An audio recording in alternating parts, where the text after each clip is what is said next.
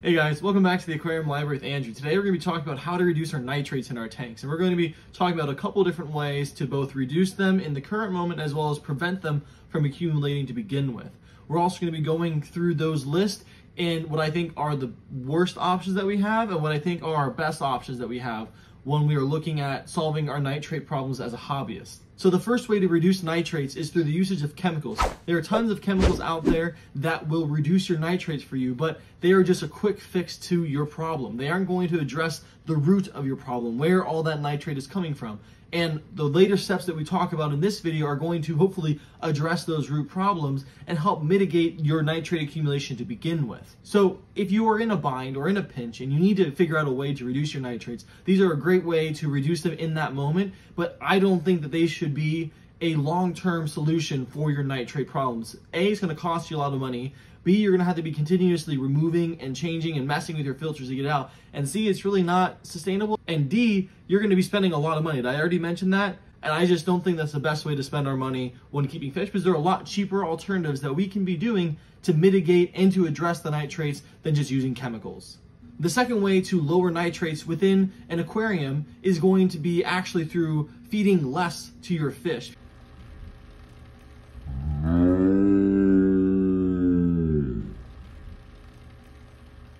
Yeah, that's it.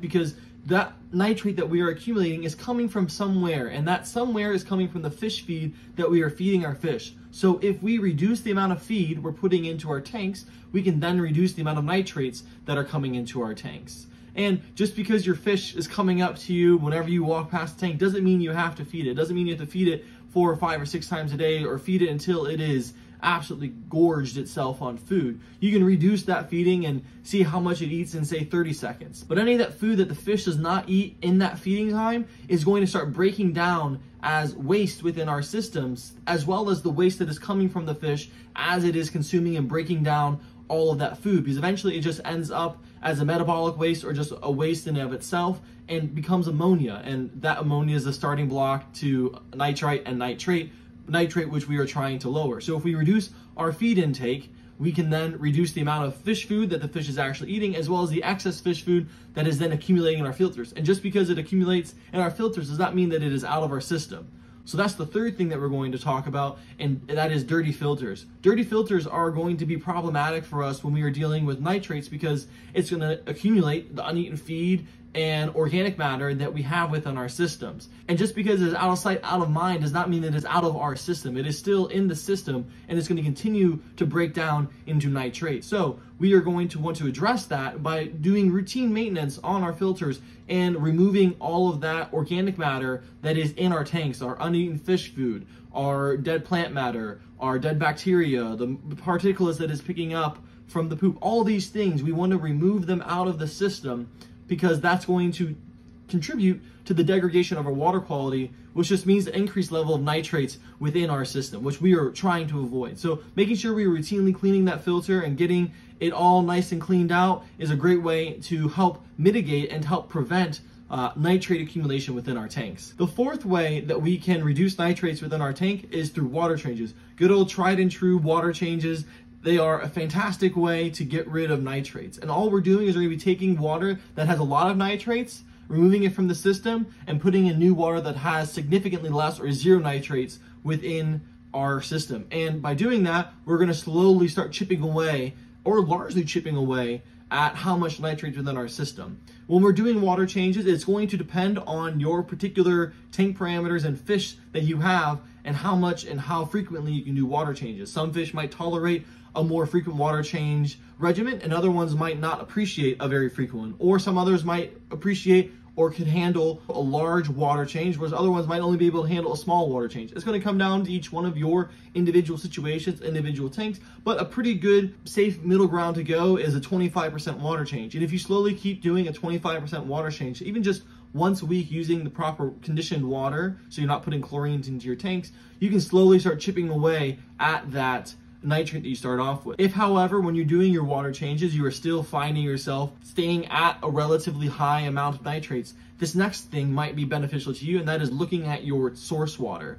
Your source water, or your tap water, or your well water, very well might have nitrates already coming in with it. And this is perfectly legal within the US to have some amount of nitrates within the water that is coming into your house. So that might be what is influencing a higher nitrate in your systems. You might do a water change and all of a sudden you have a decreased amount of nitrates, but you still have a good amount of nitrates in there. Something you might want to look at in that situation then, in order to reduce the nitrates coming into your tap water, is to use an RO system or RODI system or something that is going to purify the water and remove that nitrate out of the actual water itself. And then you can use that water within your tanks to then be able to do your water change without having that nitrate coming into your system through your tap water. The sixth way that we can reduce nitrates within our tank is through the uses of plants. And that might be a very obvious one, but I think that it is the best way that we can reduce nitrates within our tank and minimize the amount of water and other things that we're having to do to the tank.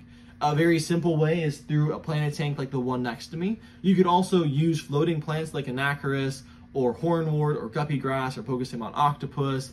Things of that nature that are going to grow in your water column that will absorb and use that nitrate as a fertilizer as well. Additionally, you could also use duckweed or sylvinia or water hyacinth or water lettuce as a way to also remove nitrates from your system and having that floating on top of your tank. But some of you out there might be like, well, Andrew, I have fish that can't or won't tolerate plants, either chew them or they eat them, and I just can't keep plants. Fair. That is a legitimate concern or problem, and I have a couple solutions for you. And this could also work for people that just don't want to do a planted tank and don't want to have plants in the tank, but still want to have the benefits of plants within their system to remove nitrates from their system. The first thing that we have or we could use is an algae scrubber. It's basically a light on the outside of the tank with a box on the inside with water flowing through it. And as the light shines in, algae starts growing, and as water is passing through, that algae is going to be consuming and utilizing that nitrate as a fertilizer. And it will start growing and growing and growing, and after, it's usually about a week's time, you want to remove that container that has all that algae in it now, dump it out and put it back in, and that's an algae scrubber basically. It reduces the nitrates by producing more algae. Another way that we can reduce the amount of nitrates that are in our tanks is through the usage of a sump. If you already have a sump on your aquarium, either freshwater or saltwater, you can use or create a refugium down there, either for aquatic plants or for terrestrial plants, and provide a lake down there, and you can grow plants in your sump that would otherwise not be able to grow in your normal tank. And then that way you can still have the benefits of the plants to reduce the amount of nitrates in your tank, but you don't have to worry about them getting destroyed by the fish or inhabitants of your tank. Another way that we can grow plants that isn't going to be inside the tanks is through the usage of a marina breeder box, or a fluval breeder box as they are now called.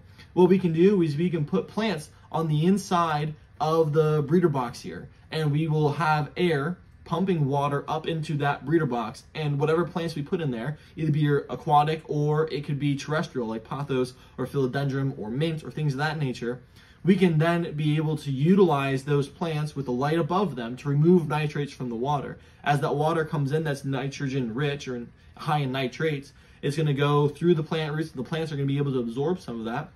And when it returns back to the tank, it is going to be, in theory, a lower nitrate amount than what it went in there initially. And over time, these plants can remove a lot of nitrates from a system, and this is how aquaponics systems actually work. It's the usage of terrestrial plants to utilize the nitrates as a fertilizer for the plants that come from the fish. But that's a whole nother topic for a whole nother day. I don't want to go down that rabbit hole because I love it, but I need to stay focused and tell you guys the last way that we can do nitrate reduction through plants, and that is through an overhead sump.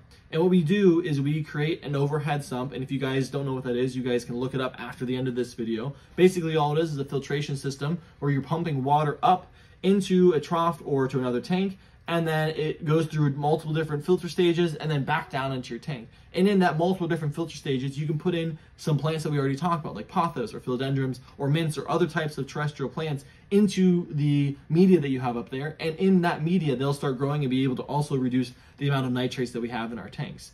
If you guys want to learn more about nitrates, I'll leave my video on the nitrogen cycle over here. And I hope you guys have a blessed day, and I'll see you guys over there. See ya.